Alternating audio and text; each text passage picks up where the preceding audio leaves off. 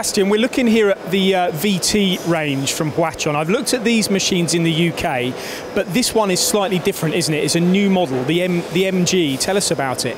Exactly. So we have a new design of this machine. It's called the VT for vertical turning plus. We have this VT950, the smaller version with a plus structure, and the 1150 with a plus structure. Meaning we have a little bit changed the bed frames, and it gives us more rigidity, more stability to the machine. What have you actually changed? What have you changed?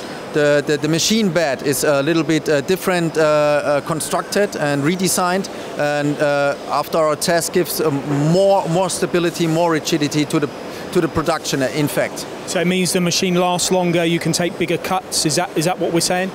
Gives more power to the machine applications, yeah. So what does the plus MG MC stand for then?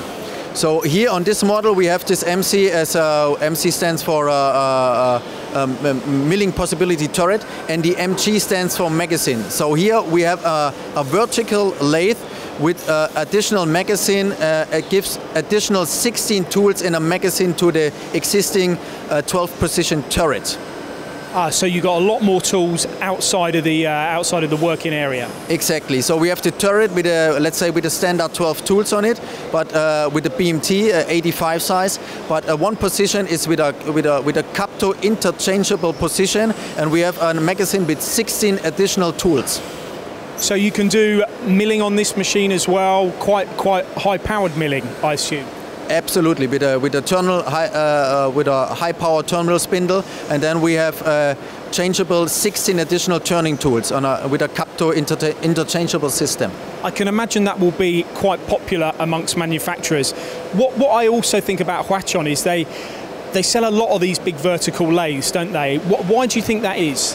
Because we have one of the most stable and most rigid machines in the market. We have here powerful wide box guideways. We have powerful spindle availables. We have a two-step gearbox in it. So I think that the customers and people, they like our high rigid and rigid and stable machines in the market. You're pretty good at it, I think, is a good summary. So what would be the maximum cutting diameter of a part on this machine, Bastian? So here we have the VT1150, and the 1150 stands for the maximum cutting diameter, meaning here we have 1150 millimeters in maximum cutting diameter. So high-powered vertical turning now with a magazine option. For extra tools, you can see this machine on MTD or contact Ward High Tech directly in the UK.